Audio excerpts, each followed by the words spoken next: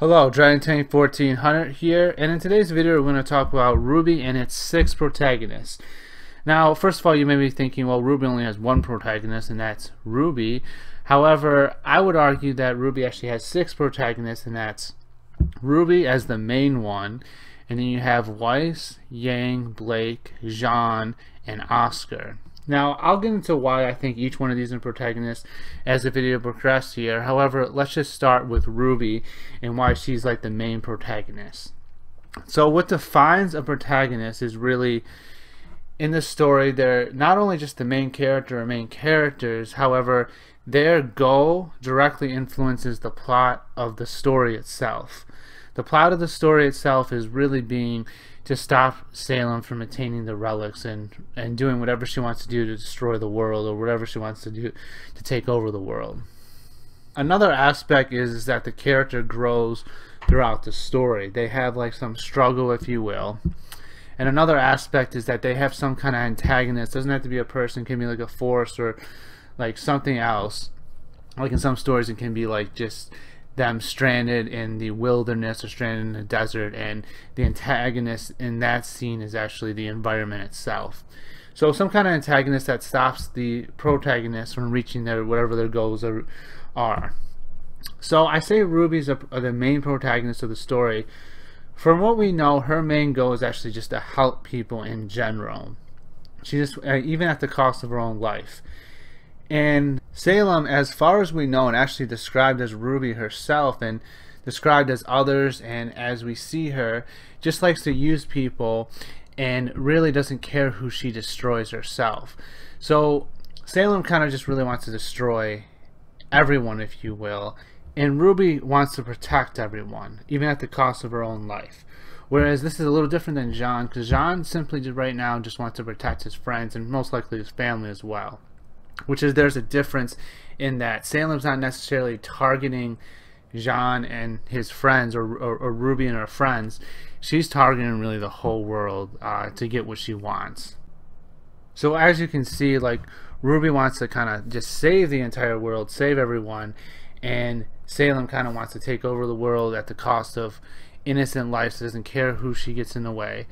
So that's kind of why RWBY is like the main protagonist. She directly contradicts Salem's goals as far as we know them, and this is kind of still early in both RWBY and Salem's like plot character development, so we don't know exactly what's going on with them. However, from like the show, how it's presented itself, how much screen time RWBY has got, how much interaction she's got with all the other characters, and really Salem, and how Salem's this big bad, if you will, that we haven't seen yet, it's pretty clear that RWBY is the main protagonist of the story of RWBY, and Salem is the main antagonist of this story, as far as we know right now. Now that could change. Now I talked a little bit about Jaune here, and I already talked about him in a video. Now his main goal is to really protect his friends, and his friends are going to be the one that stops Salem. That's kind of how his main goal interferes with the main plot, really drives the main plot, and his growth as a character is kind of obvious with him being like kind of selfish at the beginning, him growing to be selfless and protecting his friends and all that. His main antagonist is Cinder, and I already explained why in another video. Now I kind of skipped ahead here. RWBY's growth hasn't really happened yet as a character. She hasn't really grown much. She's grown a little bit. However, I suspect that coming up later on. This is still an ongoing series. So the next character I want to talk about is Blake. Now Blake's plot is mostly done. There's still some stuff to clear up with Adam, and still some stuff to clear up like over time with the faunus being equal to the humans, if you will.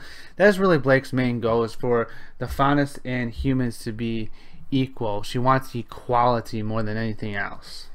Now how this relates to the main plot is that really dealing with the White Fang, or organization she was once a part of, and once really got its roots in wanting this equality between faunus and humans, however has gone astray due to Adam, and Adam's like dealings actually with Salem and everything has created this a way for Blake's plot to actually interfere with the main plot. And we saw that really come around at the end of season 5, where Blake's interactions, she wanted to do the goals of really just saving the faunists and having and the humans and having them create equal, and stopping Adam's like rampage against humanity, if you will, and bringing back the White Fang to the peaceful organization it once was. By doing this, she directly interfered with Salem's plan of getting one of the relics, which is the whole story of the which is the whole like plot, the whole story, that the good guys want to stop Salem from gaining these relics, and she didn't even know she was doing it. So that's kind of how her plot interferes with the main plot, and that's why she's like a protagonist. The other aspects of a protagonist, of her having an antagonist, that's Adam, who's completely against her goals and wants to stop them. Adam doesn't want equality. He wants to rule over humanity. He thinks humans should be the faunists as slaves. So that ideology directly interferes with Blake's ideology of wanting to be equal, and therefore Adam is Blake's main antagonist in the story.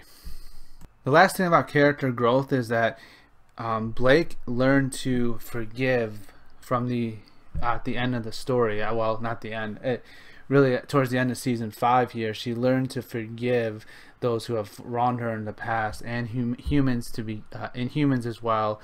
At first in the story, we kind of see her untrusting against humans and this kind of stuff. She even hid the fact that she's a faunist and all this stuff. And towards the end of the story, I say end of the story, I meant the end, towards like volume 4 and volume 5, she learned to actually forgive Ilya, sorry, I didn't mean Ilya, of doing wrong and really kind of betraying her and wanting to really kill her parents and stuff like that. So really good character growth for Blake. Unfortunately, her character growth is pretty much done at this point, but her plot really isn't, because Adam's still around and humans and faunists aren't equal yet. However, the White Fang is there. So Blake's an example of a protagonist in the story whose story is almost complete, which does make sense since they kind of started with Blake's plot at the end of season 1.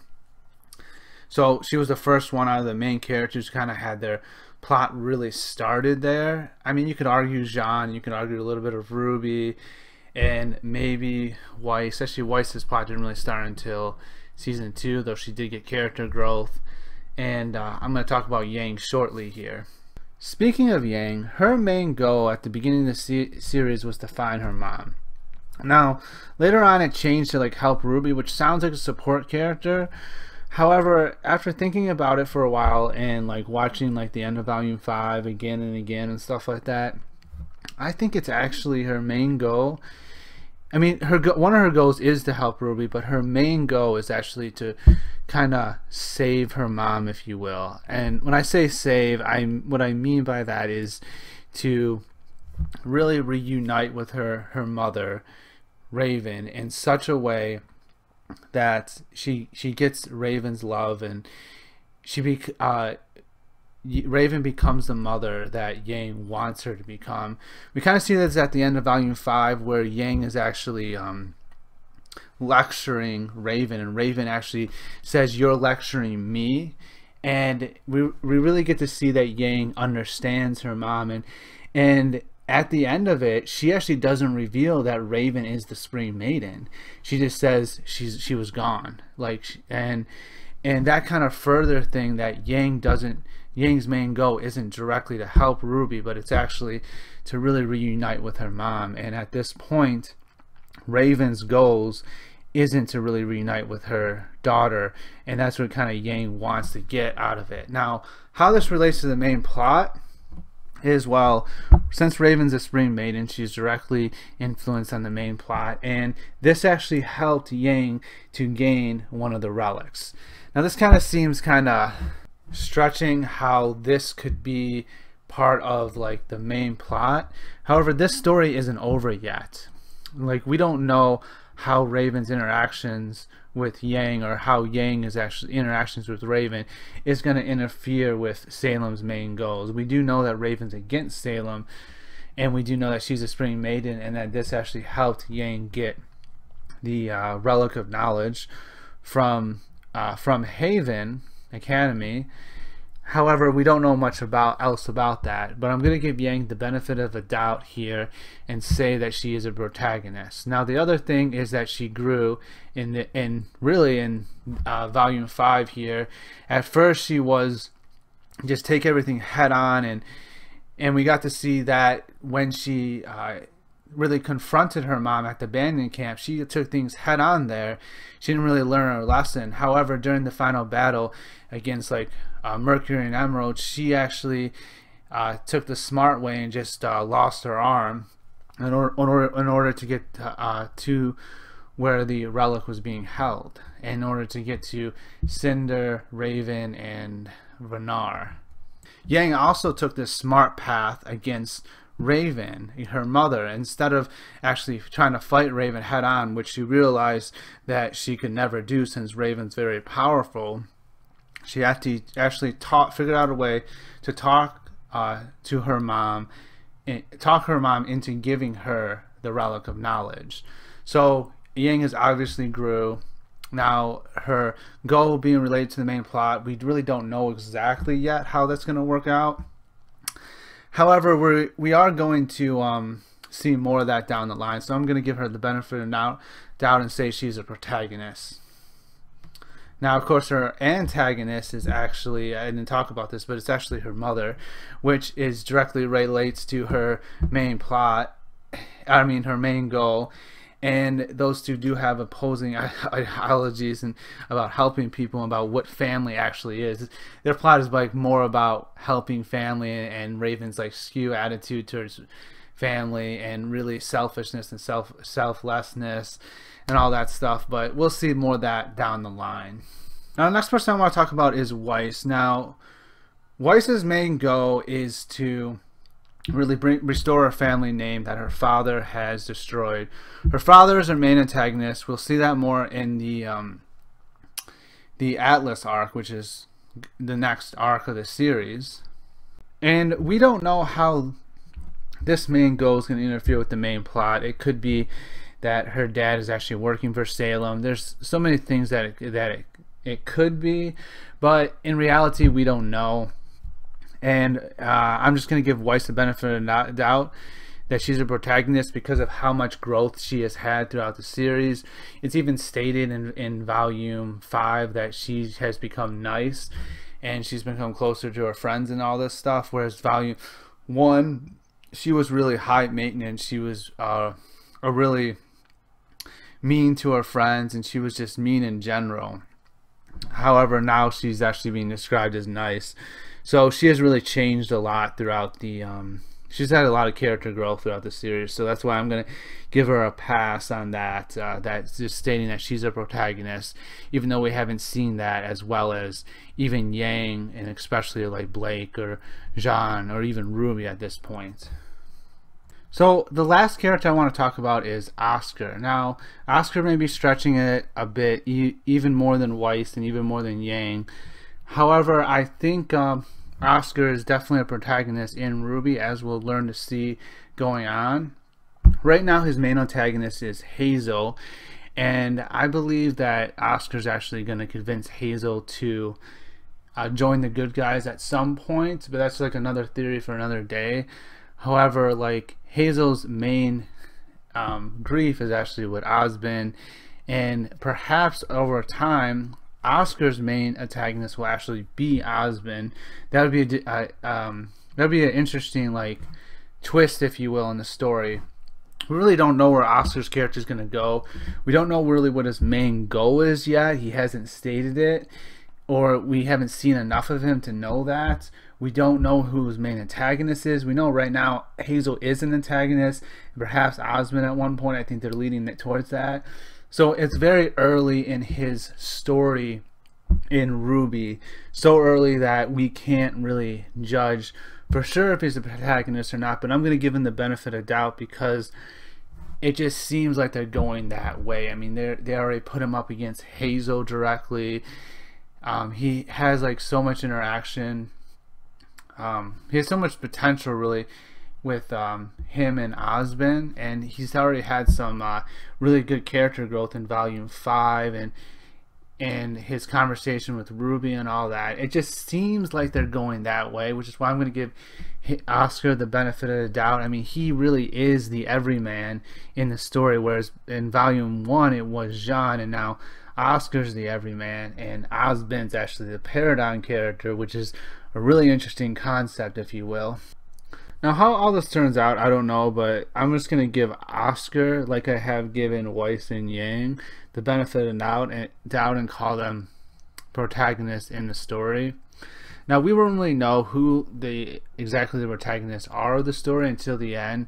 A safe bet is actually, it's not actually RWBY. The safest bet is actually Blake at this point. We know she's a protagonist. We know she's not the protagonist. And I believe RWBY to be the protagonist, and then Jaune has some really good evidence towards it. Jaune does. Weiss and Oscur have some evidence towards it, less than the other characters. Now, why am I mentioning these 6 and not, say, Ren or Nora or some other characters? Well, Ren and Nora are really support characters. They even state that their main goal is actually, their whole reason going on to this quest to help RWBY, whereas Jaune actually says we all have our own reasons to go on this quest. You just gave us the courage to go on it. So it was, Jaune gave a completely different answer, a completely different statement of why he went on this journey. It was obviously, though Ren and Nora had other things in mind, their main reason was to help RWBY out, who is the main protagonist of the story, which would make them support characters. Now, Ren did kind of get his own mini arc at the end of Volume 4. However, though that was an obstacle for them to get into Mistro, it didn't have anything to do with the main plot. Like, that was just a boss at the end of a volume. Like, it's not like Salem sent that thing to stop them. That didn't happen at all, and we know it didn't happen since that's that Grimm's like home. We saw like its cave and everything, so we know that didn't happen. We know like it had like really nothing to do with the main plot.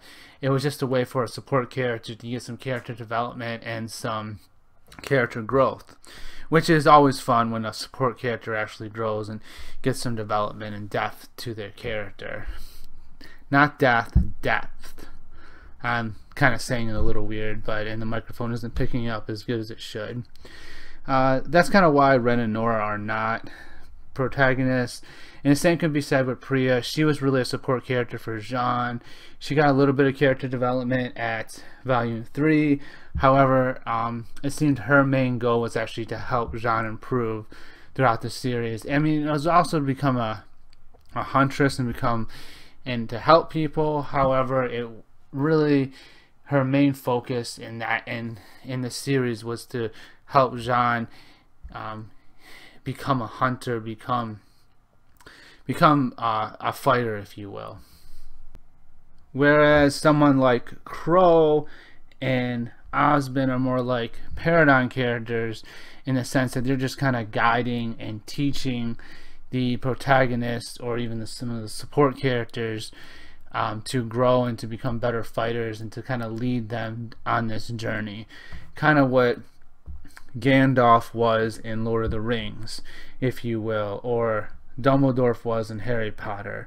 They aren't protagonists, they are helping the protagonist, and they are Paragon characters. And if you don't know what a Paragon character is, they are a character that has grown a ton, so they're already very experienced. They have really good fighting capabilities. If it's like a fighting story, if you will, really great knowledge. It depends on the story, and they seem to know stuff that the protagonists don't know, and their job is actually just to help the protagonist grow and to get to like the next level and to kind of fight the bad guy, if you will. So I'm not going to get into like every character and whether or not why they're like more of a support character, antagonist, protagonist, or whatever. I think if I discussed this topic enough, and I have a previous video where I focus on Cinder being Jaune's main antagonist, because I just thought that was really interesting. I'll probably do a future video on Oscar and Osmond, but I might wait until some more volumes come out to get some more information on that, or I might do just a mini video on it because I think it's so interesting. Anyway, thanks for watching. Hope you guys enjoyed the video. See you in the next one. Bye.